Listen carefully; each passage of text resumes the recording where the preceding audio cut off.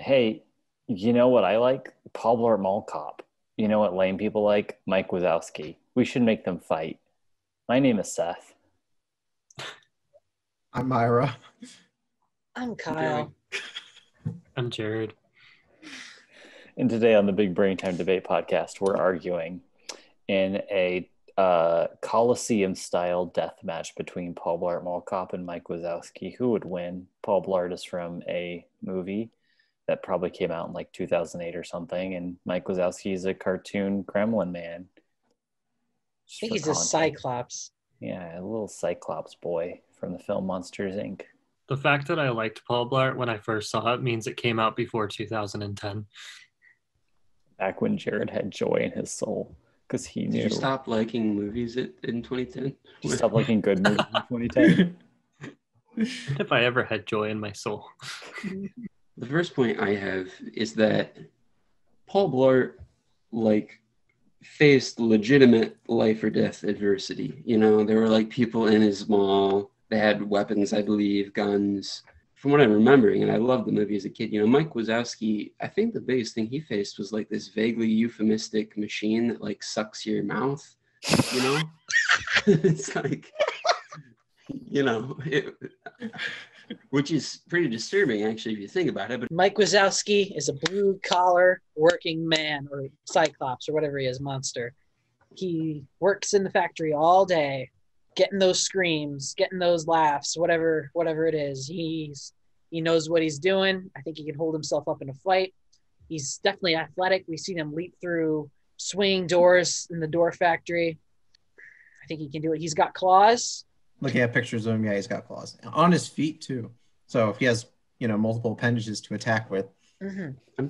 I'm trying to differentiate between who would win in a fight and who do I respect more, because Paul Blart has he's almost kind of got an arc. In the beginning of the movie, you see him at his lowest. He's got as a kid, I don't know why, but that Barry Manilow song that he listens to really got to me. He's got a back tattoo. It's a rough time for him. So he overcomes that. He's got, he's almost the funnier, what's his name? Bruce Willis? The guy from Die Hard, Bruce Willis.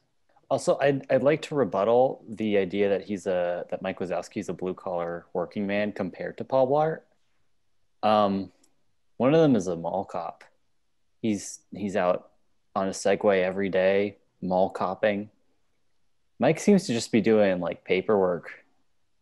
But he also operates. He's operating the doors, isn't he? No, he's not carrying them away. The machinery does the work for him. Well, he still has to push the cart full of the scream canisters. Yeah, and load those up and take them off again.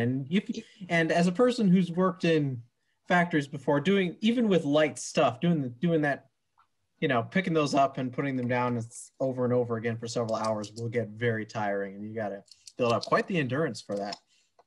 So I would say, Mike Wazowski is not just slouching around. So one thing in terms of the fight that we got to figure out here, Mike's usually on his own. He's not carrying around a pistol or anything. Paul Blart, he's generally got some gear on him. If nothing else, usually he's got a Segway. Are we going to allow the Segway? Does he have a Snickers bar on him? Because he's got the hypoglycemia. How competent is he as a mall cop? I've never seen this movie. Tricky question. I guess it depends on when in the movie. He basically stops a James Bond villain in the second one. He displays cunning. He tricks the criminals. I'm thinking of the first movie. I watched the second one once, and I don't know if I really liked it, but he tricks them. He sets up a decoy at one point. He's a bit wily. I'm sorry, that movie is just such a meme. It's very funny to hear this conversation. That he has that there was any debate on whether he had athletic prowess. Okay, here's the thing though. In the opening scene of the film, he is going through the training course. He's actually really good. He's doing literal flips in the air. He's acrobatic. his hypoglycemia got in the way, and then he face planted at the end of the course. So if we're talking about athletics here, he's pretty good so long as he has sugar in his system. That's important. I'm sorry, I shouldn't be laughing at people with hyper. I don't know what you said. Does he ever wield a firearm in that movie or no? He pretends to have a gun. Okay, I know there was like a scene with the holster. Also, I don't know if this is how useful this is in a fight, but he's dexterous because he's got serious rock band skills. Which, that's pretty admirable, I would say. Now I guess comes the question: Did Paul Blart have to go through like an academy or something? I heard you guys mention. He did. He went through police training, and his hypoglycemia ended up being the reason he was never officially inducted into the police force. Okay, and then Mike and Sully are dropouts.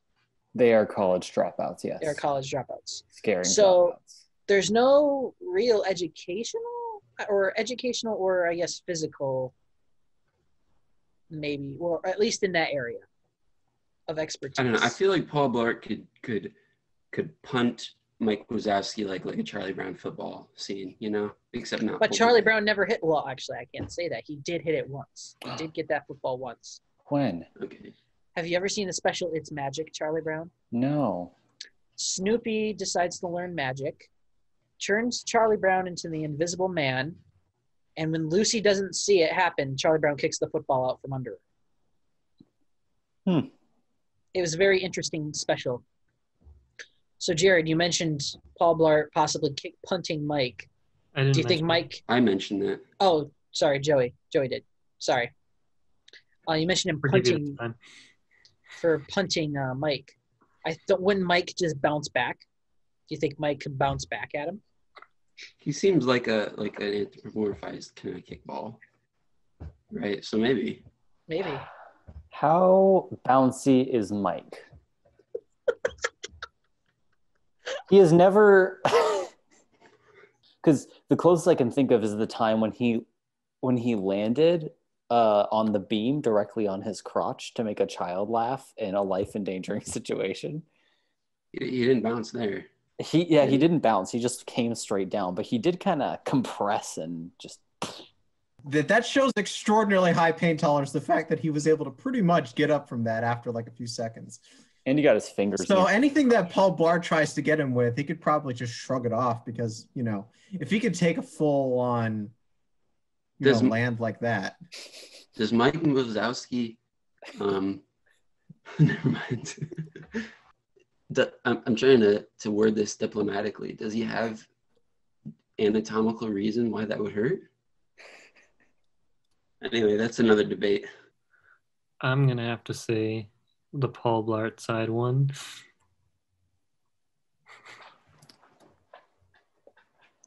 It might have to do with the fact that we just talked about Paul Blart for like 85% of the time. We did. We didn't really have a ton of proof that Mike could do anything against Paul. So yeah, good work, guys.